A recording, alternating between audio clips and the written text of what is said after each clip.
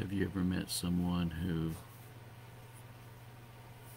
goes about beating their own chest and all the things they've achieved in life, all of their material goods, and they're proud of things they say they have done in life? Have you ever met someone who thinks they have all the answers on everything? Good morning, Facebook as well. Good to have you with us this morning. This 13th of November, we've entitled this video, God resisteth the proud but gives grace to the humble.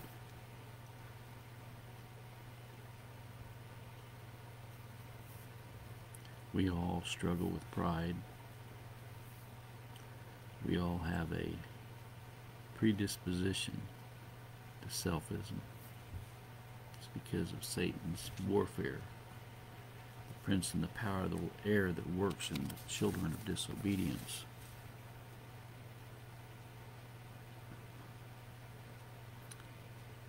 From the first that thou didst set thine heart to understand, to chasten thyself before thy God, thy words were heard.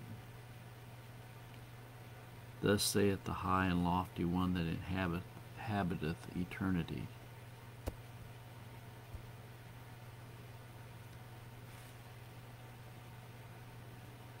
Whose name is holy. I dwell in the high and holy place with him also that is of a contrite and humble spirit, to revive the spirit of the humble, and to revive the heart of the contrite ones.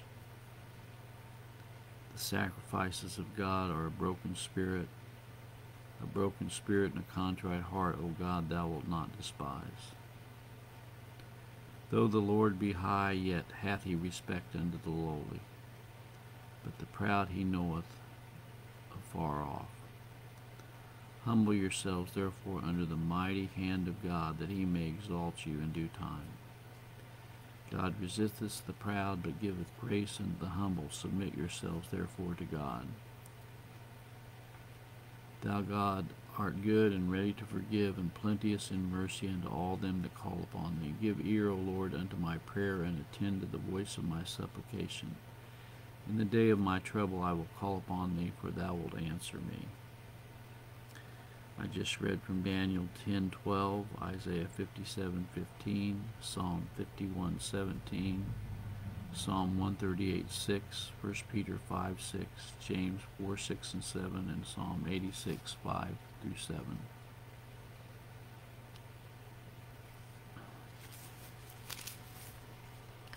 Well, we must remind ourselves that we are created beings, that we are nothing apart from the grace of God, that if we have done anything, it's because of God's grace. It's not because of anything that we've done. We must realize that he is the King of Kings and Lord of Lords. He is the Alpha and Omega. He is the beginning and the end. We must also remember that pride is a very, very destructive thing. When we start relying upon ourselves, we rely upon our own abilities, our own intelligence, our own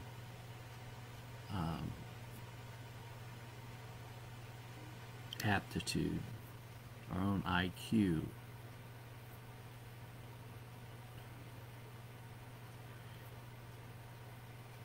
IQ should be iniquitous quotient, not intelligence quotient, iniquitous quotient. For those who rely upon their own intelligence, they are of all men most miserable. Every time I see someone who is putting all their emphasis in their doctors and their degrees and their PhD degrees and their master's degrees, it makes you want to shake your head, doesn't it? all of the exaltation of the creature that has gone on with this Judge Barrett. Now she's at the top of her class. Notre Dame, Catholic, Roman Catholic teachings,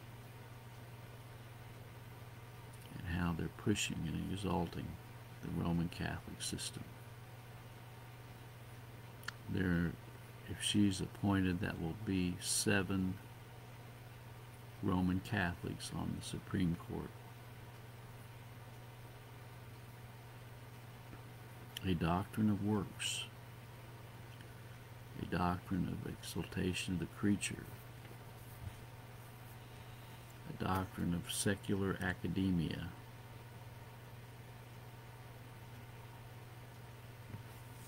she says she believes in the power of prayer. Who's she praying to? She's not praying to the same Jesus that I pray to. Is she praying to Mary? Is she praying to her patron saint?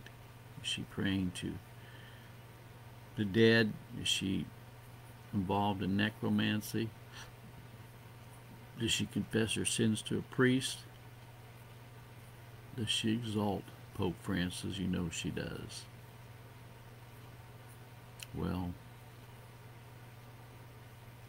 he is the head of the Roman Catholic Church. He is the pontiff. He is the vicar of Christ, as the church says.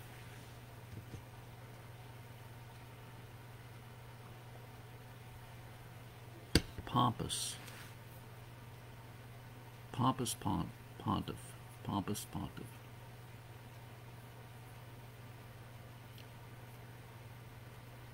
We are told to call no man father on the earth. We are told to call no man master or rabbi.